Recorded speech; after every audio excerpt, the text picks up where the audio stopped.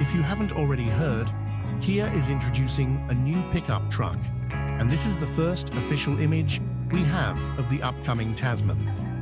While videos and other images have surfaced on social media showing the truck from various angles, Kia released this video of the Tasman covered in a colorful camouflage wrap, and it's the best look yet of the global model, which will go on sale in select markets in 2025.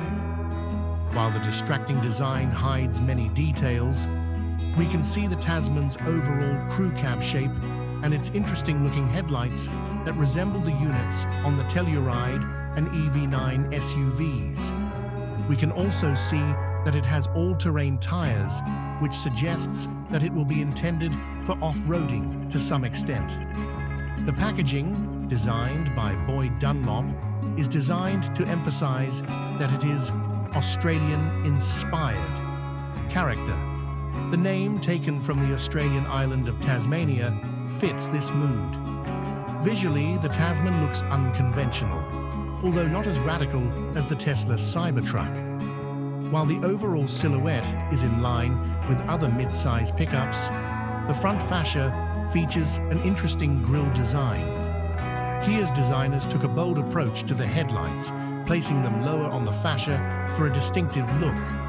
The side profile is where Kia will make its most dramatic statement. This prototype and other models we've seen sport a set of boxy wheel arches that jut out sharply from the rest of the body. The bed also looks pretty wide, and while the taillights on this model are almost completely hidden, they're expected to be trick LED units.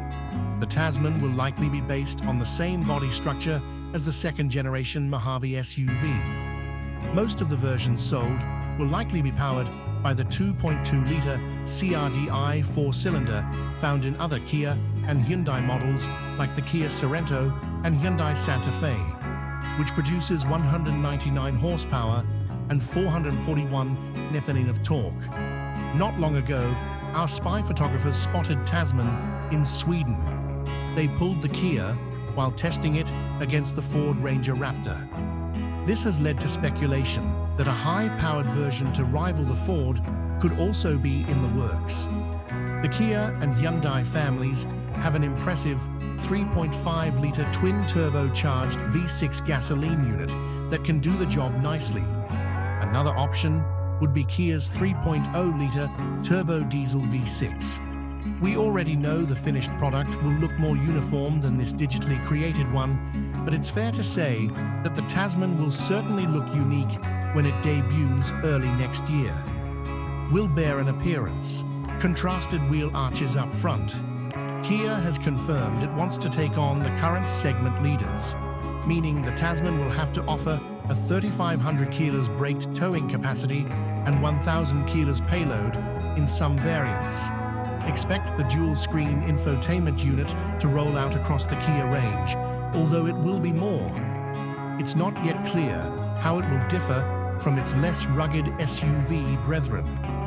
Our renderings hint at thick door handles, but plenty of leather on top-of-the-line GT line models. At the rear, there is a distinct sweep to the window line, which affects rear visibility. Kia's model range has expanded steadily over the past 2 decades, enjoying increasing sales without competing in one of the most competitive market segments, pickup trucks. That will change with the long-awaited Kia Tasman.